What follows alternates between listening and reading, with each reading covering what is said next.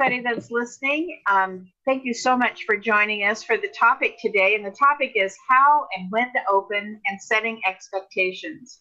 Today's Zoom is also today's Business and Leaders Luncheon. And I know it's not lunchtime, but it is the Business and Leaders event. So as we continue in the chamber to adjust how we can provide information to each other, we're also adjusting how we can provide value to our sponsors. So with that being said, I want to give a shout out to our Business and Leaders sponsors. They are the Boeing Company, PGE, Columbia Bank, Gresham Barlow School District, and MetroEast Community Media. So I want to thank them for making all of our events possible, but this one in particular. Many of you, and many that haven't been able to join us today, have submitted questions ahead of time, and I accumulated all those questions and forwarded them to our 4 speakers, and they will be doing their best to answer your questions that were submitted prior.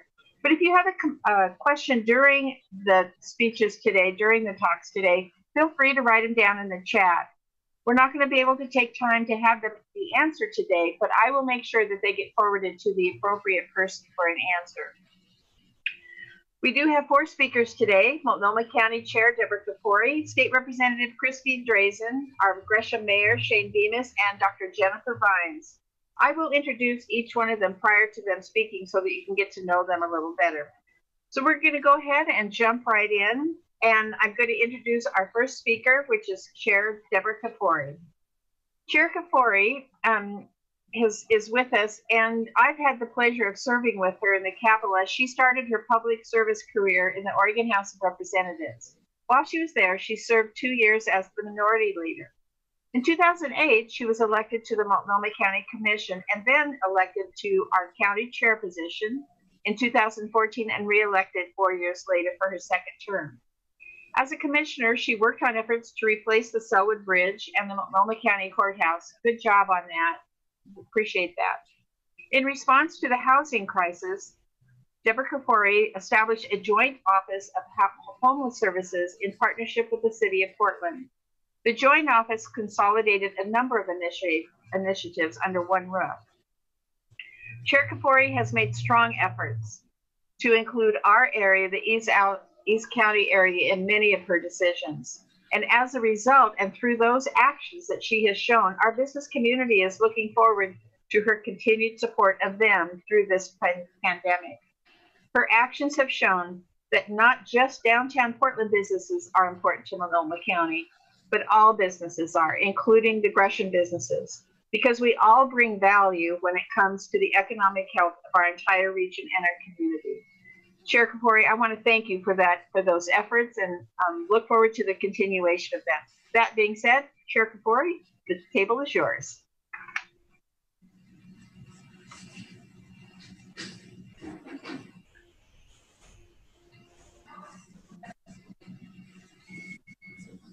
Thank you. Took me a minute to get off mute. I don't think I'm getting any better at the Zoom calls, although I should at this point be an expert. So thank you. Good afternoon, everyone. I'm Multnomah County Chair Deborah Kafoury, and I want to start by thanking you for inviting me and some of the members of my team to your meeting today. About 8 weeks ago, the governor of Oregon issued a historic stay-home order designed to slow the spread of COVID-19. Most of us haven't experienced a disruption to daily life like this in our lifetimes. And from the very beginning of this emergency, my priority has been the safety and health of our community as we navigate these unprecedented times together. I know that this emergency has taken a toll on everyone over the last several months. It has been an unprecedented challenge for our community. It's been devastating for people who have lost their jobs, people who worry about how they'll keep their housing and how they will pay their bills. My sympathies are with the 57 families who've lost a loved one to this virus and the more than 1,000 people who have become ill, people who range in age from 14 years old to those in their 90s. I frankly worry about everyone in my life, including everybody on this call. What gives me hope is seeing all the ways in which people and organizations have stepped up for each other. I want to thank everyone who stayed home so our community could keep the virus from spreading, and everyone who kept going to work to keep the rest of us going. The data is clear that social distancing has made a difference. the spread of the virus has slowed, and our hospital system has not been overwhelmed. And this would not have happened without everyone's cooperation and everyone's sacrifice. We literally have saved lives by staying home. Starting last Friday, the governor loosened restrictions on retail, some childcare, and summer camps, most of which can now open if they adhere to state-issued guidelines. Moving beyond this limited reopening and to be ready for phase 1 of the governor's reopening framework, we must meet conditions set by the state and additional conditions specific to Multnomah County. These thresholds will help ensure that we mitigate against disproportionate impacts to our elders, to the people working in public-facing jobs like grocery stores, food processing, and healthcare, and those who have a higher risk of serious illness because of historic health inequities in the Black, Indigenous, Latinx, and other people of color. I want the public to see what I see and know what I know. So every week, we publish a dashboard. It's on our website at multco.us/COVID-19, and it shows how close we are to meeting state and county criteria for reopening. Today, I'm happy to report that we have met several new benchmarks, including personal protective equipment for first responders, 14 days of declining hospitalization overall, and declining cases for our Black, Indigenous, and communities of color. We are making progress towards meeting the remaining benchmarks. For example, we are now able to reach 75% of cases within 24 hours. The criteria that we're aiming for is 95%. And we continue to scale up our contact tracing staff. The key point here is that our public health scientists are using data to inform our decisions. And the fact is that Multnomah County is not like the rest of the state.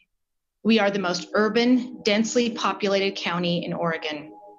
We have 20% of the state's population, but we have suffered through 27% of COVID cases and 40% of the deaths.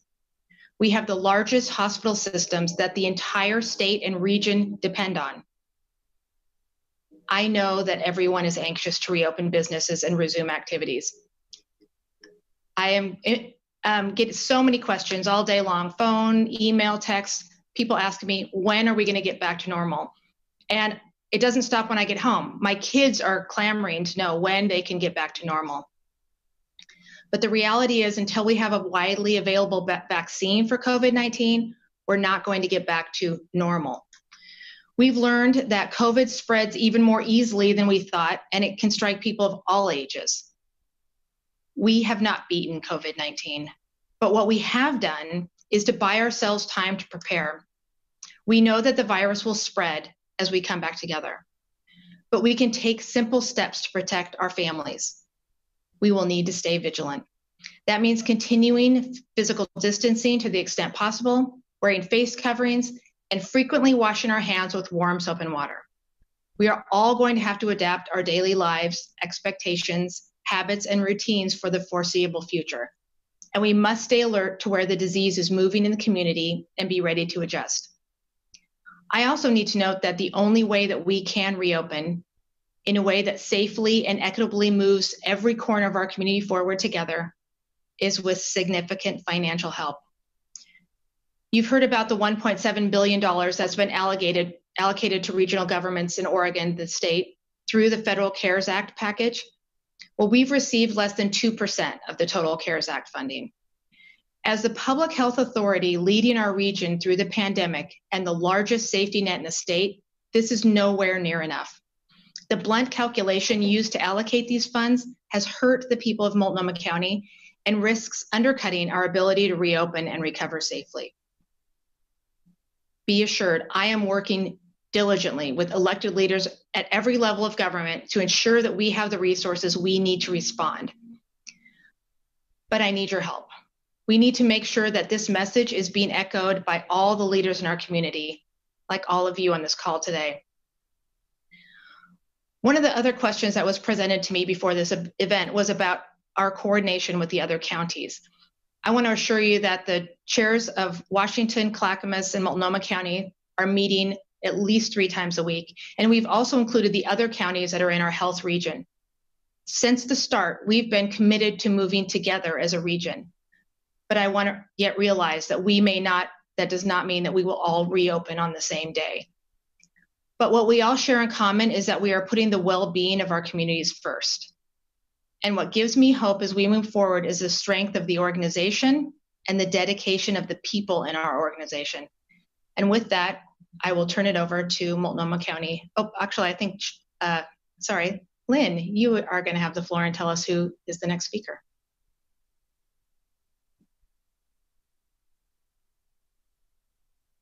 Muted. There, thank you. Thank you for answering those questions and putting it. I'm sure that a lot of the folks that are listening want to have a date, and you very clearly put out the fact that there's so many things that need to happen in order for a date to happen. But in your head, do you have a date that you would like to shoot for to get those funds? I mean, a goal of some sort. I'm not holding you to that date, but is it July 4th? Is it Thanksgiving? Is it tomorrow? Can you give us kind of an idea?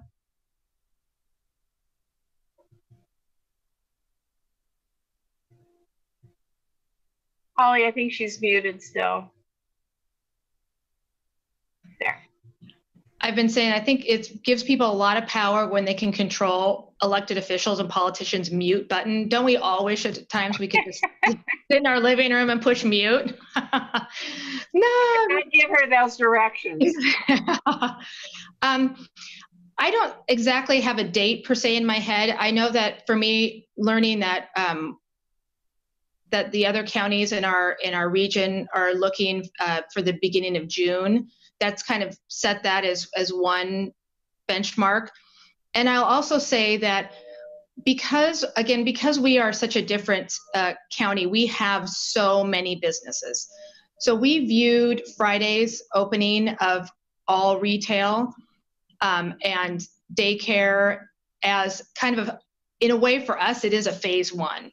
So we're going to be looking to see how that impacts the rate of disease, and whether we're still able to hold ourselves to this high standard that we have, is trying to get 95% of cases contacted within a 24-hour period. We haven't met that yet, but we are ramping up our contact tracers so that we can meet that goal.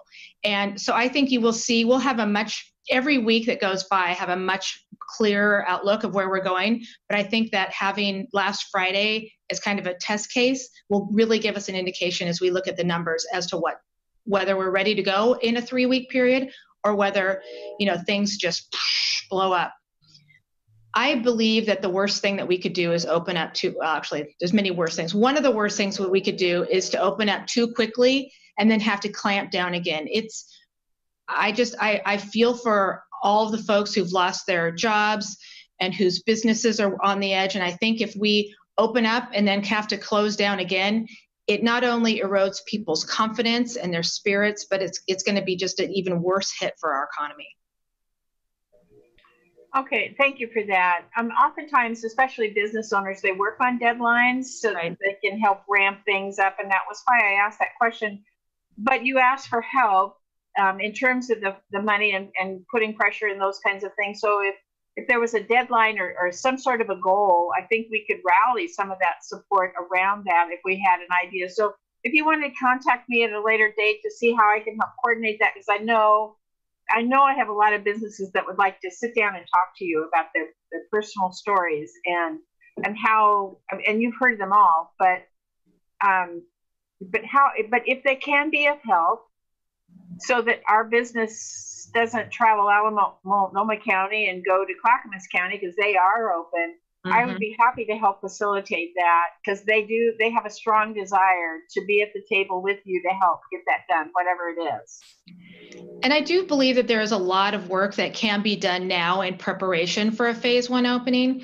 I mean, there are going to be the restrictions that have been outlined as to the physical distancing that's going to be needed to take place in an establishment, and the hygiene, the protection, all of the personal protective equipment that people are going to need, face coverings, potentially gloves, hand sanitizer. So I think I would encourage everyone to be prepared, because one thing that I saw with last Friday's reopening is that there were a lot of businesses, there's still businesses that can open, but they're not ready yet. So I think as we give ourselves this buffer here, where we're watching the numbers or we're watching the data, we can still be prepared so that when the time comes, people are ready to go. Okay, thank you for that. Those are encouraging words. We appreciate it. And I know we should run a little bit over. I know, Chair Kafoury, that you have another engagement after this. So I'm trying to keep everything on time, but I'm saying that ahead of time. And I think also on our call today is our commissioner that represents our district, which is Commissioner Lori Stegman. So having said that, thank you very much, Commissioner, for joining us. And Deborah Kafoury, thank you too as well. Okay, our next speaker is someone that I have never met before until today, and I'm so glad that you were able to join us, Dr. Vines. Dr. Jennifer Vines is the region's lead health officer and serves as the medical director of the Communicable Disease Services, including programs to prevent, track, and treat tuberculosis and sexually transmitted infections. Dr. Vines is a member of the Public Health Leadership Team responsible for advancing public health policy, serves as chair of the Public Health Ethics Committee, and is a statewide health officer representative on the Oregon's Public Health Advisory Board. Prior to joining the Health Officer program, Dr. Vines served as the health officer for Columbia County in Oregon and is the deputy health officer for several counties in Southwest Washington. She trained at OHSU. I don't think they have a football team, but go OHSU, in the family practice and preventative medicine. Dr. Vines has a master's degree in public health and health management and policy. I'm really pleased that you were able to join us today, and I'm hoping that you get to address some of the questions we have around the contact tracing, and those were some of the biggest questions that came to us earlier. So Dr. Vines, welcome, and thank you for being here. Thank you. Thank you for such a warm welcome and for the invitation to join you all this afternoon. It's really my pleasure to be here. Again, I'm Jennifer Vines. I am a physician and the Multnomah County Health Officer. I think our chair covered the key points very well. Again, our county's at 1,000 cases so far, 57 deaths. That's an order of magnitude higher than Clackamas County, which as of today sits at 284 cases and 9 deaths.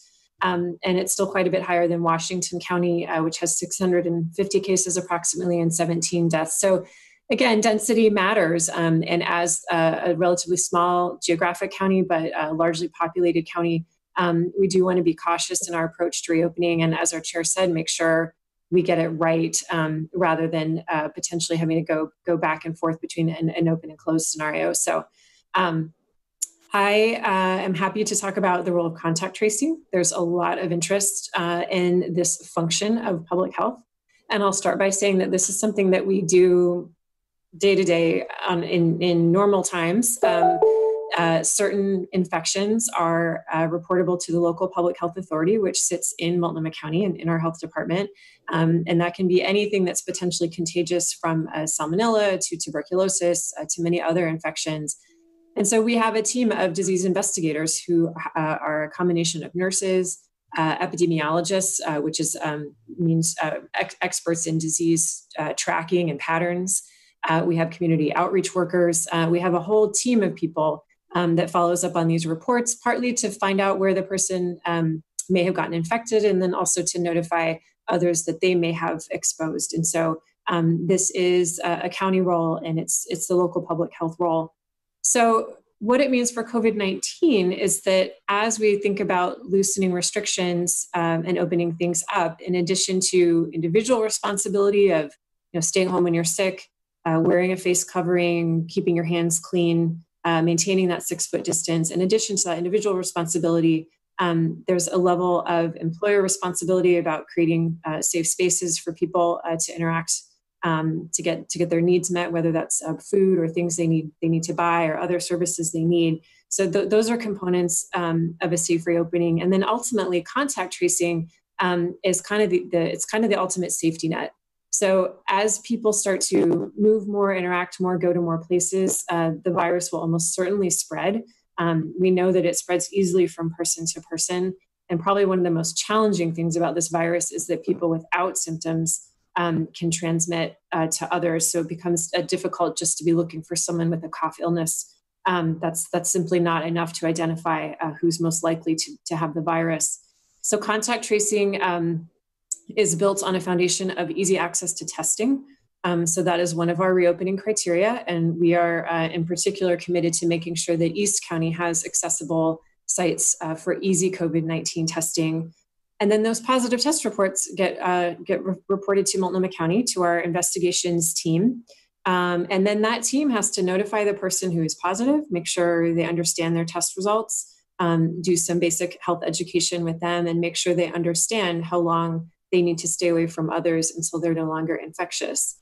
They also have to quickly build trust and a rapport with that person, because the next set of questions is where that person spent time during the period that they could have potentially transmitted the virus. And not only where were they, but who were they with? And be asking for those names and contact information, because the next step is to notify those people who are potentially exposed and let them know how to stay safe, which right now is a 14-day, what we call home quarantine, which is really an isolation period of 2 weeks at home on symptom watch.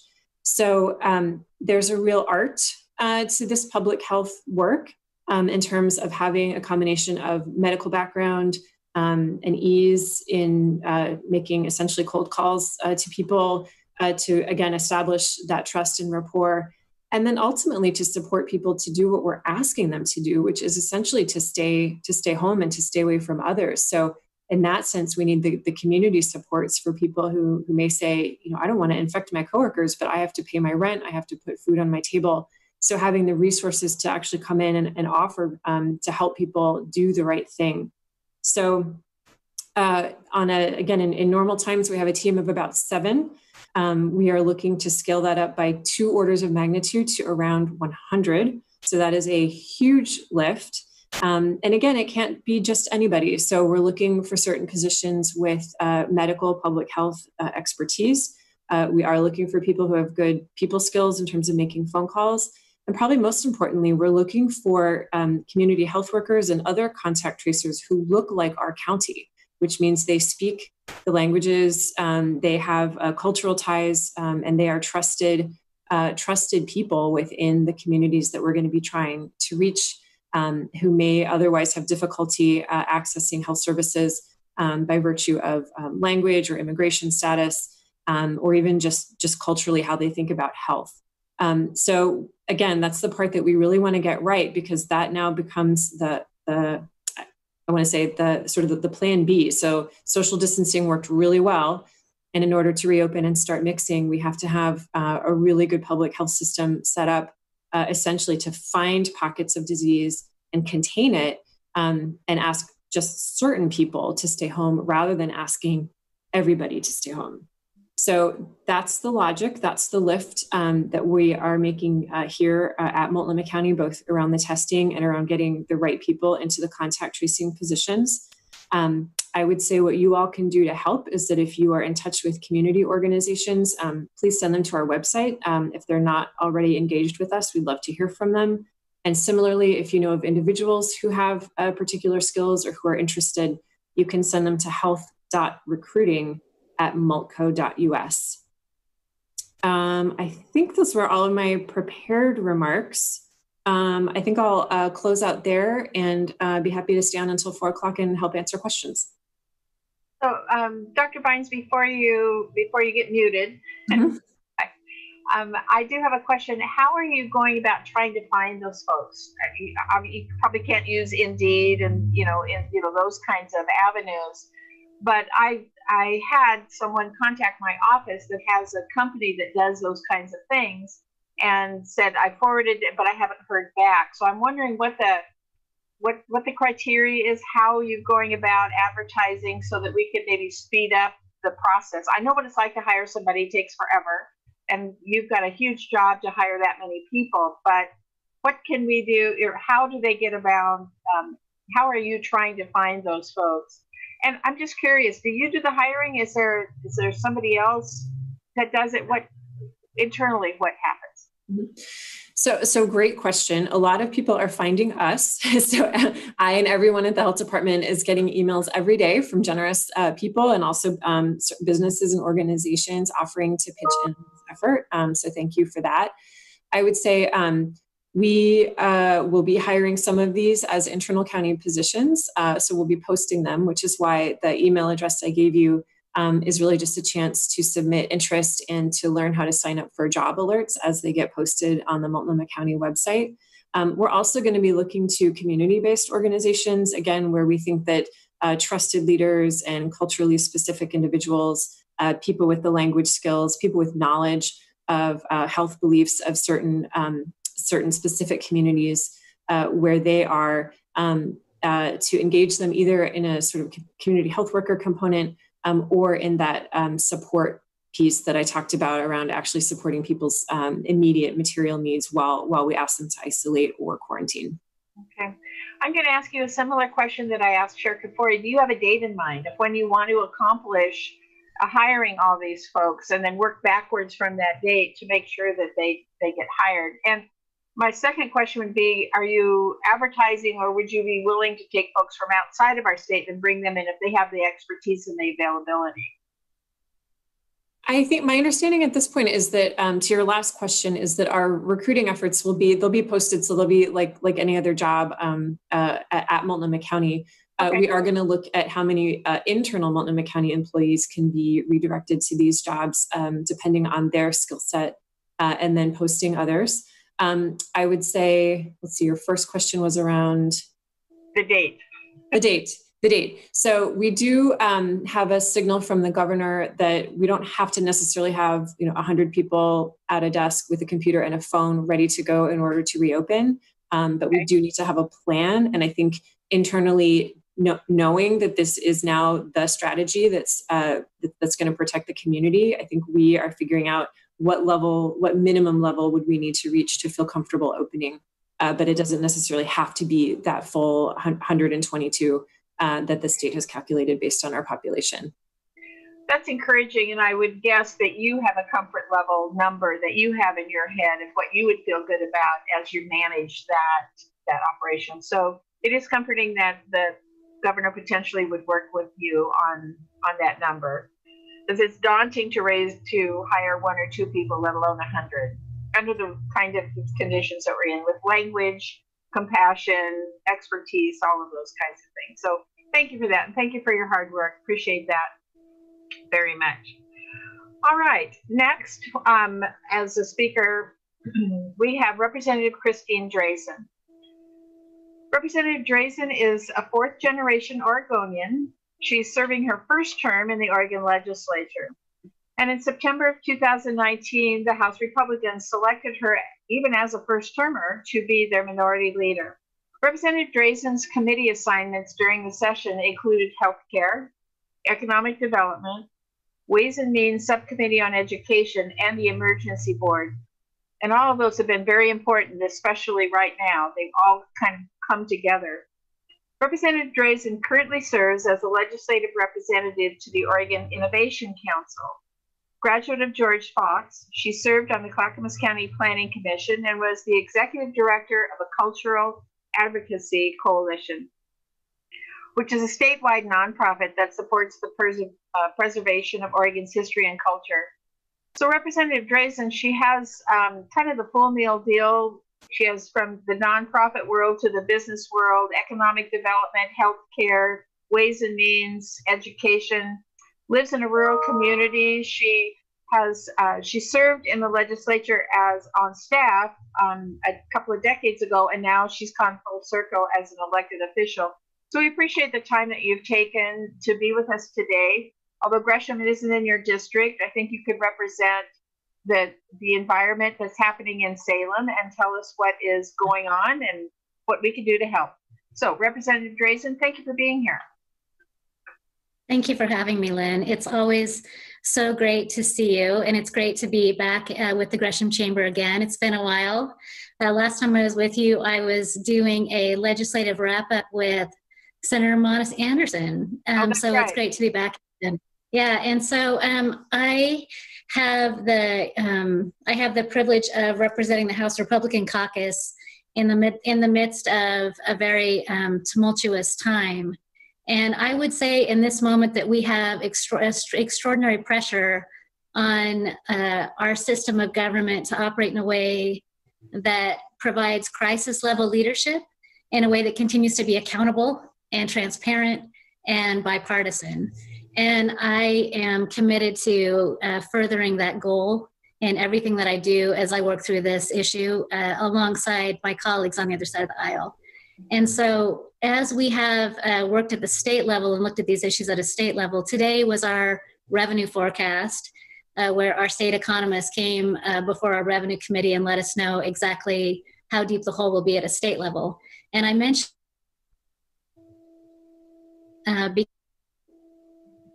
work and participation with counties really depends on our ability to protect our safety net. And there's more pressure on our counties. There's more pressure on our counties. There's more pressure on our cities as we continue to move through this process if the state is not able to maintain its safety net. And so, wait, I feel like I am fading in and out on you guys. Am I fading in and out on you, Lynn? A little bit, yeah. Oh, can I do something really tacky and take off my video and just talk so you can hear me?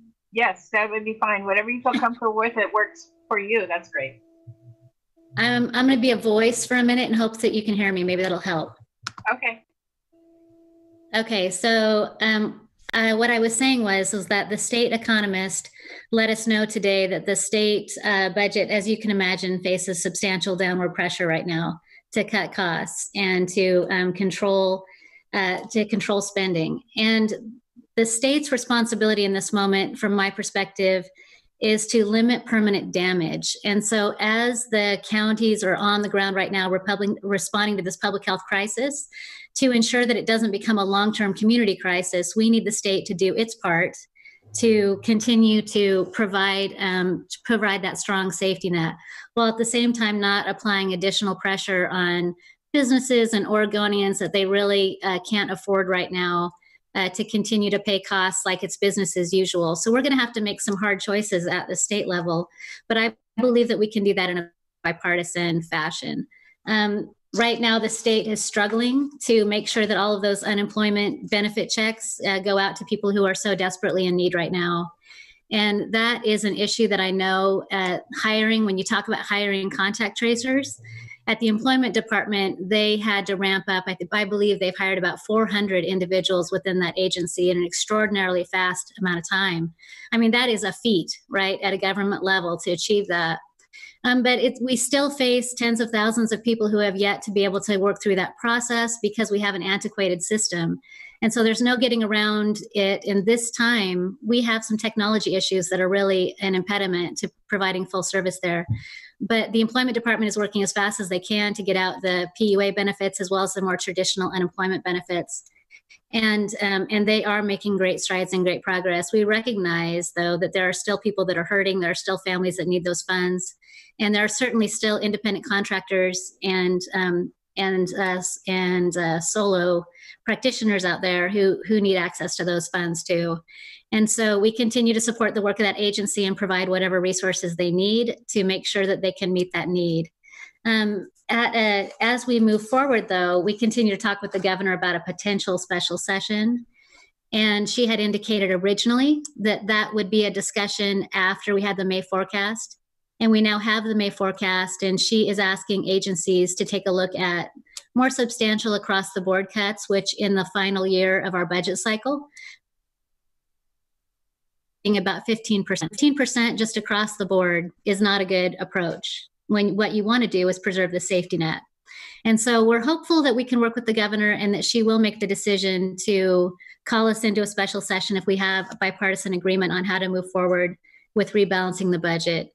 And as we do that work, I think that we will have to keep in mind this whole idea that it's our job to ensure that we do everything we can to avoid permanent damage to this economy, and that we continue to support cash flow at a business level and supports for families who are in between jobs right now as those businesses take a new shape in what is probably going to be a very different economic mix moving forward.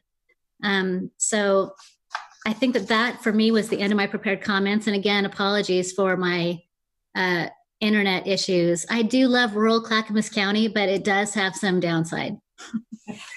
I can understand that.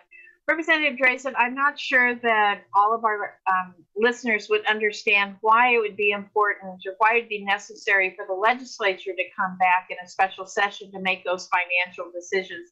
It's a process question. Could you briefly explain that so they'd understand why? Yeah, absolutely. I think that the best way to describe it is that budgets express priorities. And the legislature is the only entity in state government that can help us fully express those priorities. The governor, the executive, she can administer the budgets that the legislature has passed. And in a crisis, in a downturn, she can implement cuts that are even across all budgets. If we want to be surgical, if we want to be careful, if we want to protect the safety net, the only branch of government that can do that is the legislature.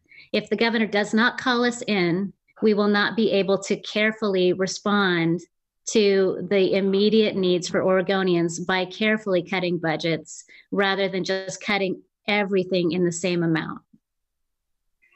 So are you saying that she doesn't have authority to cut one department by 10 and another department by 2? It needs to be equal all the way across? Mm-hmm.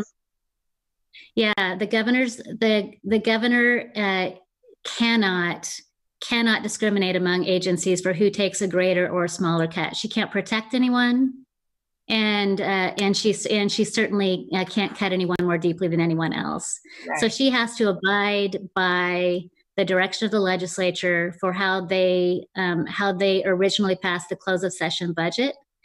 She can change it at the same percentage across the board. The other thing she can't do, not to get too in the weeds here, she cannot take a measured approach to that. If the forecast that we received demands a 15% across the board cut, if she was to act at all, she would have to make that full cut. She can't say, I'm going to make an initial cut of 2% across the board and then call the legislature in 6 months. That is not within her. She has to act to rebalance the budget within whatever the amount of the shortfall is. Otherwise, she needs to call the legislature in. She doesn't have additional flexibility. That's just the separation of powers makes that really clear. So what you're saying is her hands are tied, whether she wants them tied or not. And so that's a great answer to that process question. I appreciate that. And it helps remind me of the unfortunate part of being the boss and the fortunate part. You still need to work with your partners on everything, and the legislative branch is one of those partners in that. So thank you very much for joining us today, Representative Drazan. I appreciate that so much. We're now to our fourth and final speaker of the day, Mayor Shane Bemis. He doesn't need an introduction, but I'm going to give him one anyway as a brief reminder. And he wrote this for me to read. No, I did not. He did not do that. At the age of 34, Mayor Bemis was the youngest serving mayor in Gresham's history. And now in his fourth term, Mayor Bemis remains focused on progress in economic development, our community safety and livability, and he's focused on making Gresham a thriving environment for children and families. Mayor Bemis has emerged as a respected leader in both the local and national stage. Locally, he is the founding member of the current chairman of the Metropolitan Mayors Consortium. It's a group comprised of all 25 Portland Metropolitan Region's mayors. The Metropolitan Mayors Consortium advocates on behalf of the local governments in their interests, both regionally and at the state legislature. I want to give you a special shout out, Mayor Bemis, and to the council and your staff as well for the generous and important grants that were given to so many of our small businesses to help them weather this COVID storm. It was, we're obviously in a very unusual circumstance. You didn't have it in your budget. Gee, if a storm hits, this is what we're going to do. So I appreciate all the efforts that you've made, and I know all the businesses that received those unexpected grants appreciated as well. But just to conclude, Mayor Bemis's business background helps our community more fully understand that public and private partnerships are critical. Neither are healthy without the other. So that being said, Mayor Bemis, the floor is yours. Well, thank you, Lynn, and thank you to everybody that's on the call. I appreciate everybody taking the time, particularly appreciate the county chair and Dr. Vines affording themselves to our business community. I think it's good for them to communicate directly with them. As you know, we've had a couple of these Zoom calls, Lynn, and sort of talked at sort of a high level of some of the things that we've done at the city, which was the biggest thing was to get out those business grants right away. We knew that, liquidity was what our business community needed and in a quick fashion, and there was nobody that was going to help them as expeditiously as we could. So we started doing the restaurant grants because restaurants were the first industry that were closed.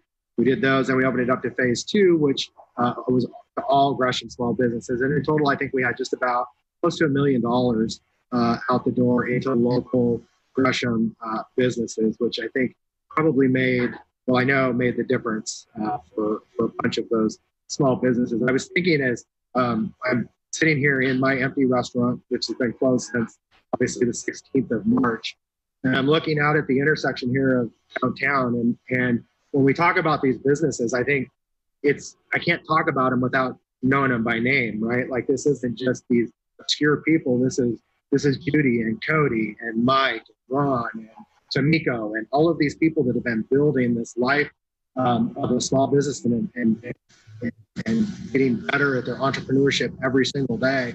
And here we are in sort of a surreal setting where there's not even a car to be seen down here, which is good, right?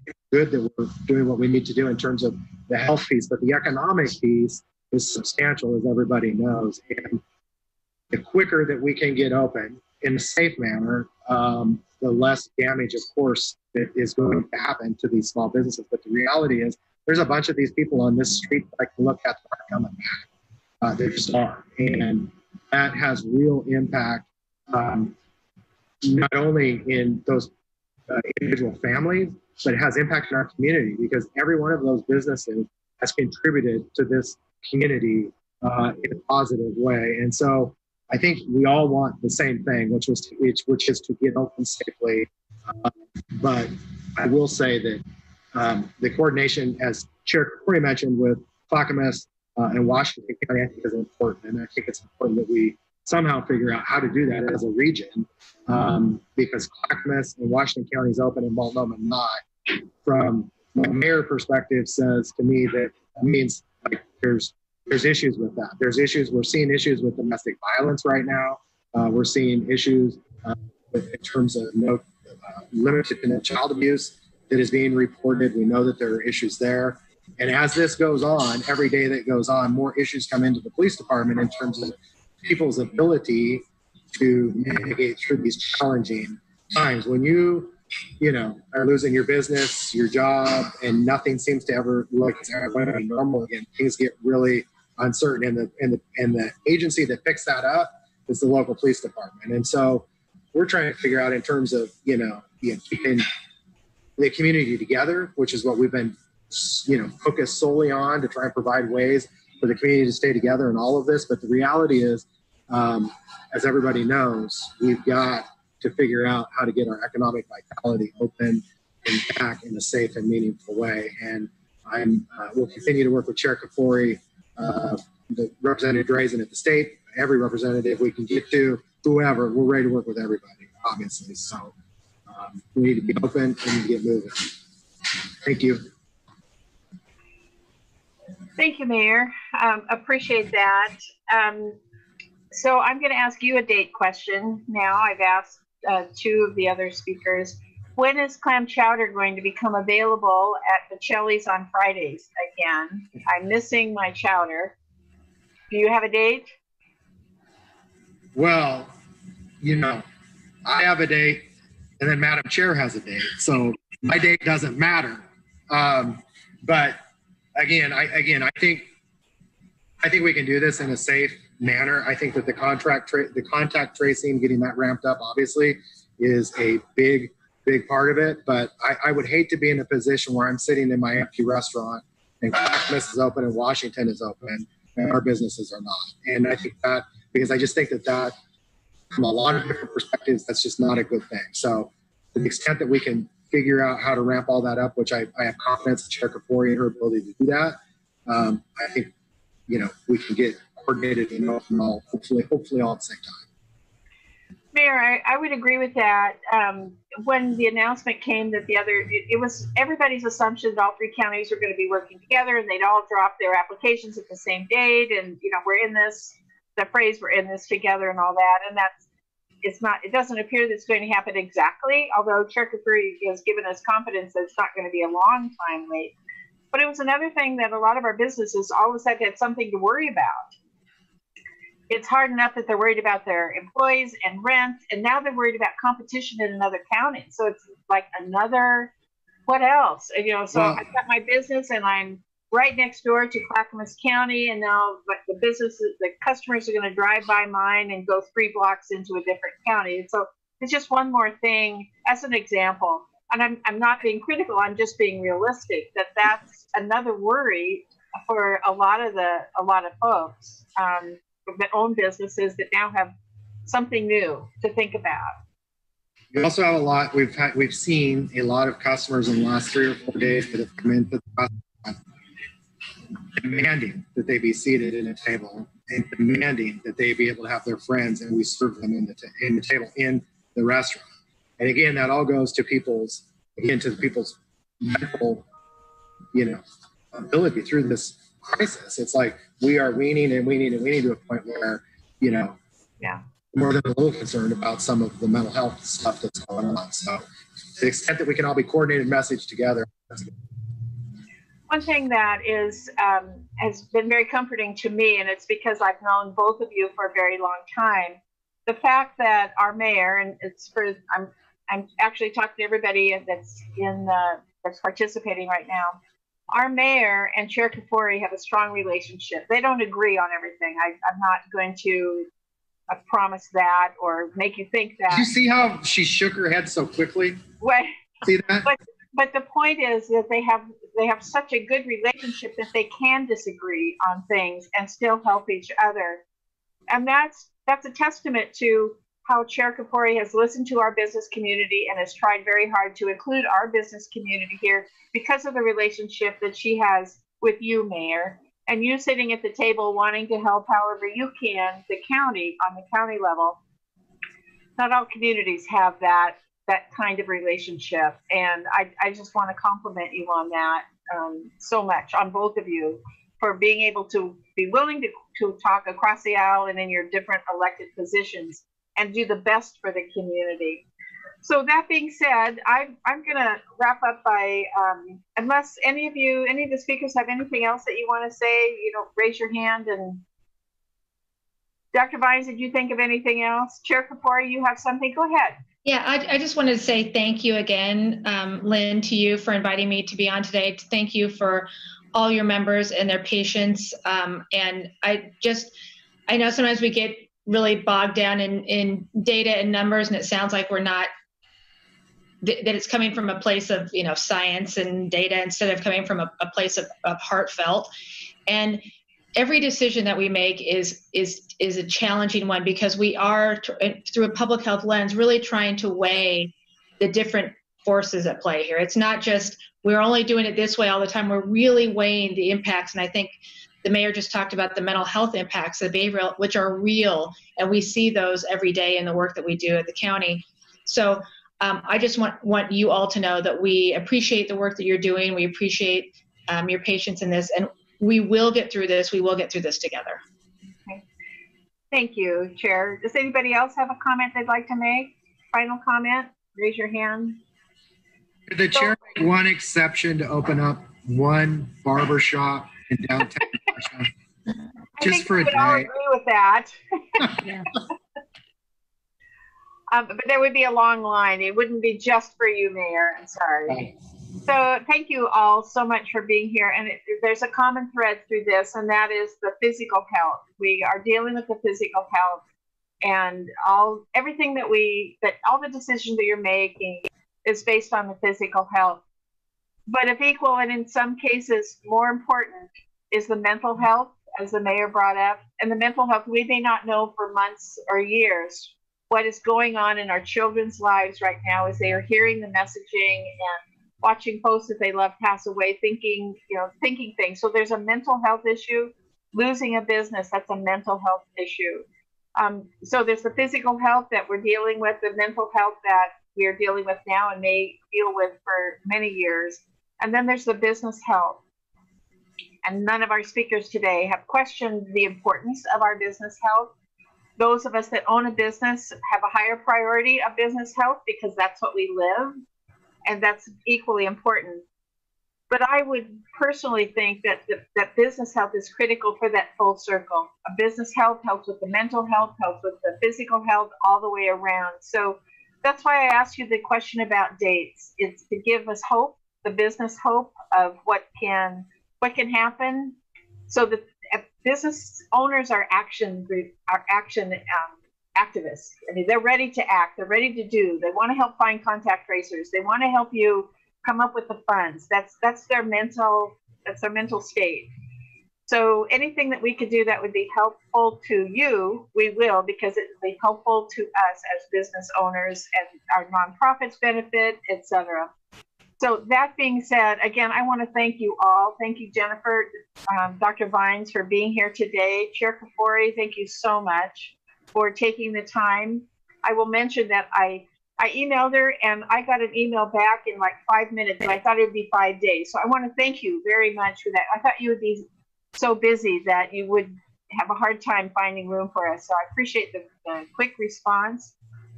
Mayor Bemis, thank you very much for coming again. You've done this multiple times. I appreciate that. And Representative Drazan, again, I want to thank you for your perspective on everything. And even though Gresham is not part of your community, for you being willing to join us today, I appreciate your time. So if any of you have questions that you want to ask and further, please go ahead and put them in the chat. We'll leave the box open until 4 o'clock. And I promise I will pass those questions on to our amazing speakers that we've had today. So thank you very much. Let's get us county open. Thank you.